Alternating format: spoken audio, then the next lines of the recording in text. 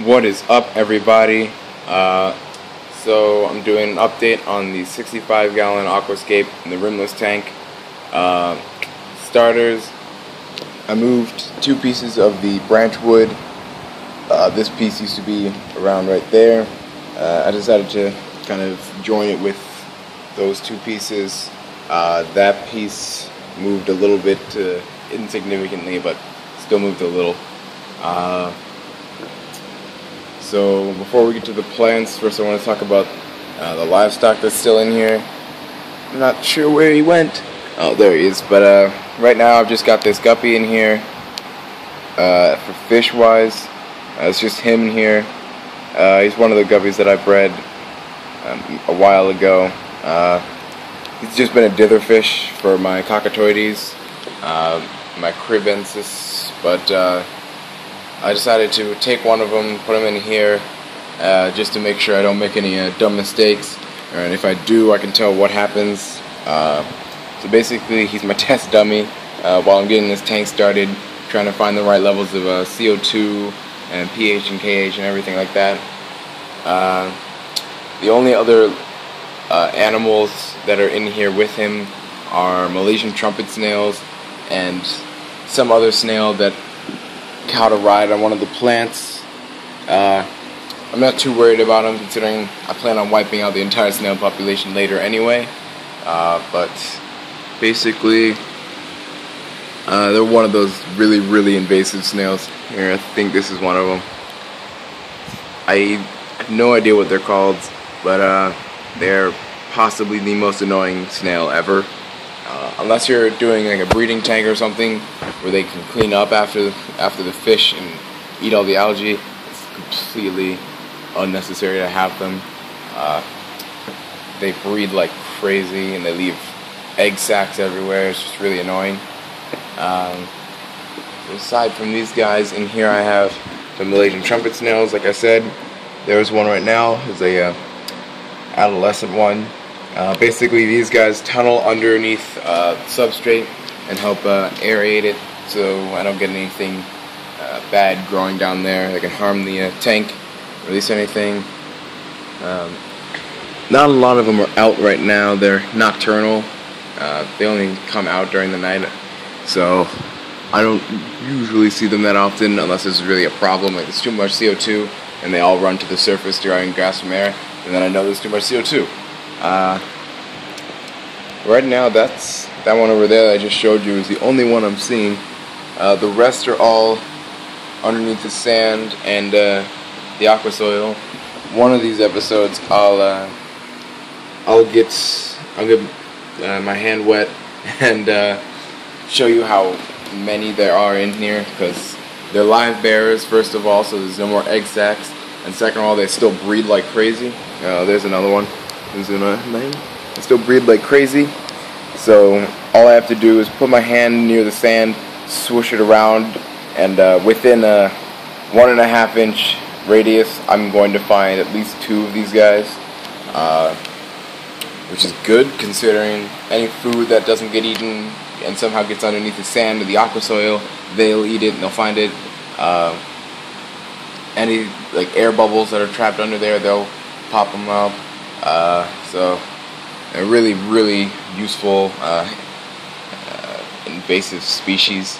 They're possibly the only snail that I will ever actually want in my tank. There's another one down back on that leaf. But that's it for livestock. So now I can move on to the main livestock of the show, plants. So basically, what I've got in here now, I just added some new plants in this tank from a while ago. I've got Liliposis brasinzalis. I still think I'm saying that wrong. That's been growing a little bit faster than they usually do in most tanks. Since I got it maybe a week ago, it's already sent out a lot of shoots. Granted, I did get 6 pots of it, and put them really close together, so it won't take that long for them to make a nice little lawn. Secondly, in the foreground I have Hydrocotyle triparta variation Japan, which obviously is a variation, a Japanese variation of Hydrocotyle triparta, and it is incredibly fast of a grower. Like, the first week it barely grew at all. After that it just exploded. Like, let me find a good example. You can see that stem right there. That was just one plant about 3 days ago. I came downstairs and it just appeared practically. So it's gonna fill in that space very, very rapidly now. The only unfortunate thing about that is it's hard to control if you want to control it. Honestly, I don't want to control it going down that way, like going towards where the thermometer is. I want it to be as wild as possible that way. However, it is a pretty randomized plant in which regards of how it grows. So I've got some stems that are back here and they're growing the wrong way. So I gotta get in there and trim it next time I do a water change. I've got one of them back there in the cryptocrines, which I'll talk about in a second. Basically, this is just an amazing, fast-growing plant. Granted, I do have 4 high-output T5 halogen lights on this thing, plus CO2 and aquasoil, so I guess kind of expected to grow fast, just like the microsword. Let's move on to the stem plants.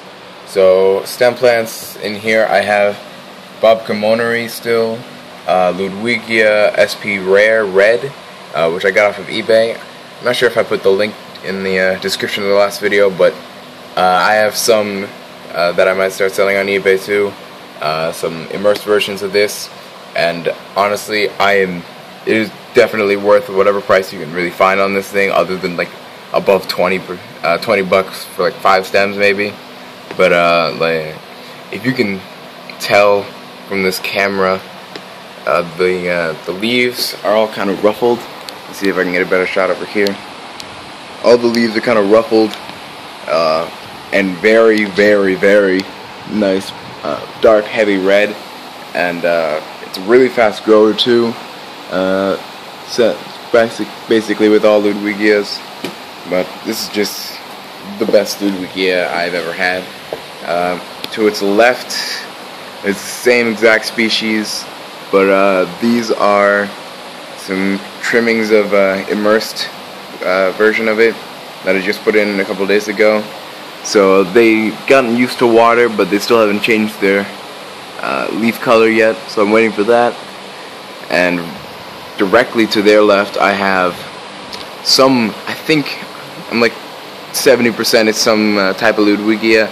I got 4 stems of it for free when I ordered those guys.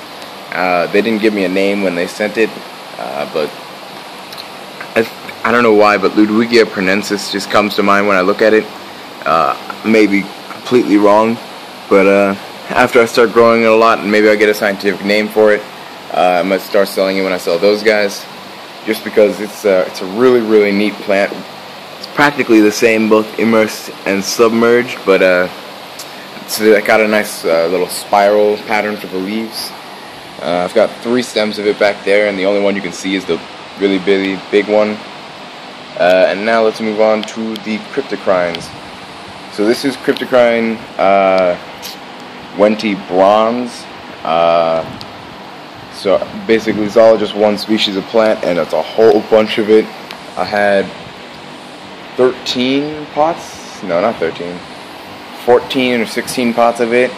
I got 4 of them for free because it was a special deal going on at aquariumplants.com.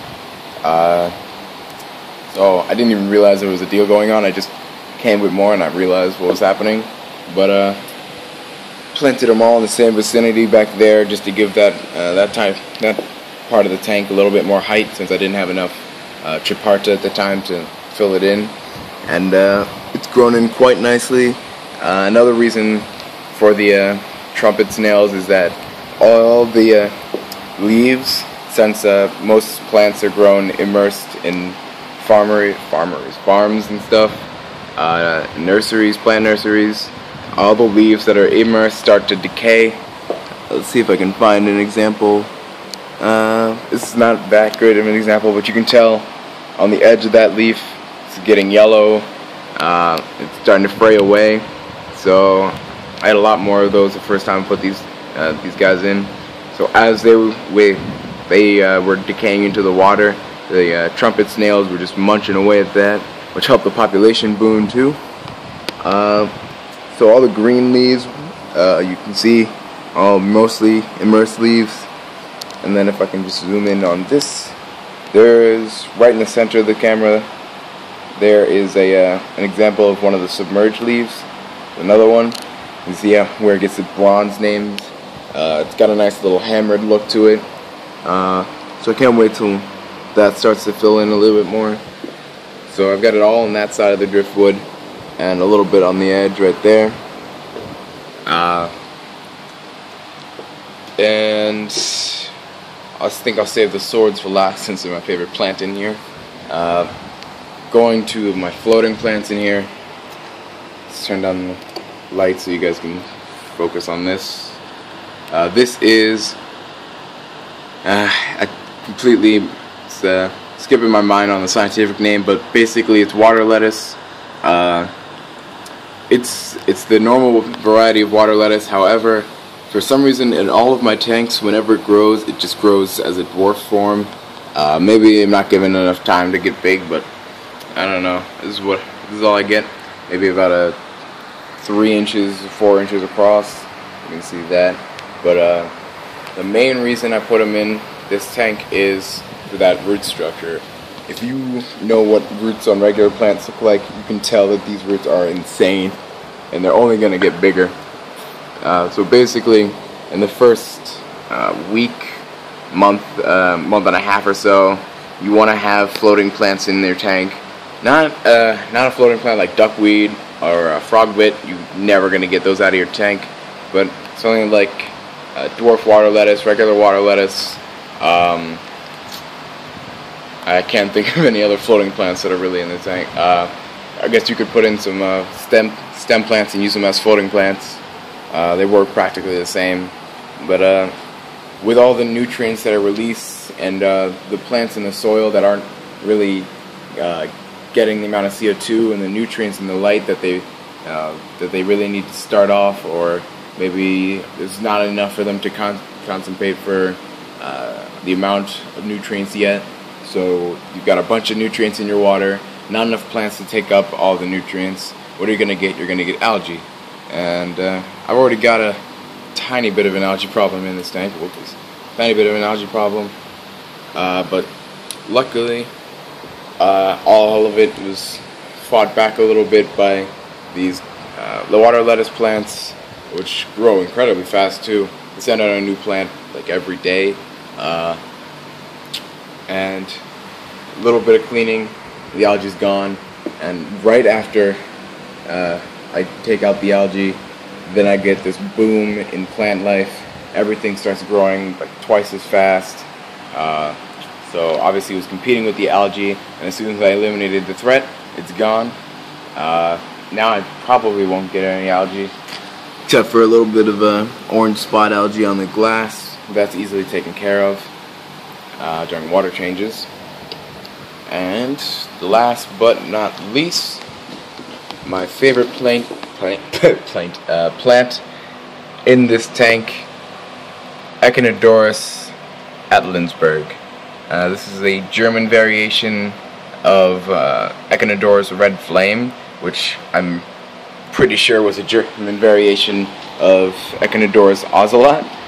So this is like 3rd generation mutation in this plant bloodline, but it is a really nice plant. For whatever reason, both immersed and submerged, the plant doesn't get that tall. Like Echinodorus, what is that called? It's mistakenly Bleherae, but they just renamed it. Whatever, I'll put it in the description. But whatever that the common Amazon sword is, this doesn't get nearly as tall, but honestly, totally worth it. The leaves look 100 times better.